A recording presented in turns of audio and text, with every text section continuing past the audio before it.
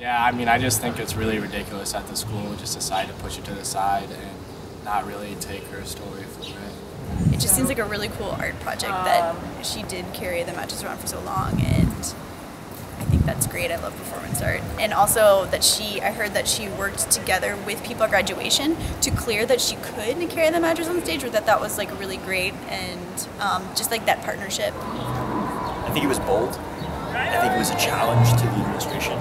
I think that regardless of whether the allegation is true or not, and I can't comment because I really know the facts of the case, I would say that serious reform with regard to how the way rape is handled is needed on college campuses across the country, not just at Columbia.